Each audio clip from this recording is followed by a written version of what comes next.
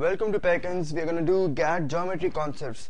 अब ये वीडियो और आगे जितनी भी वीडियोस होंगी, about 35 to 40 videos are going to be dedicated towards only geometry concepts. इसके अंदर हम क्वेश्चंस नहीं करेंगे। मैं आपको वो चीज़ें जो आपने, चाहे ये कुछ लोगों के लिए बहुत आसान होंगी, मगर all those things which you did about 10 to 15 years ago, we are going to revise them again. So there's a high chance that most of you would have forgotten all these things.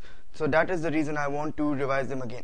Even if you know them, please watch these videos so that over there in the exam your concepts are really strong. The people who have really good concepts will be able to attempt the questions in a really good way. Alright? So how is an angle formed?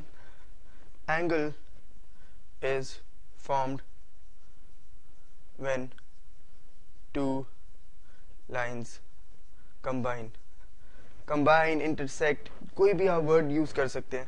जैसे दो lines जब एक दूसरे को join होती हैं, when two lines join, या when two lines join, तो angle is formed.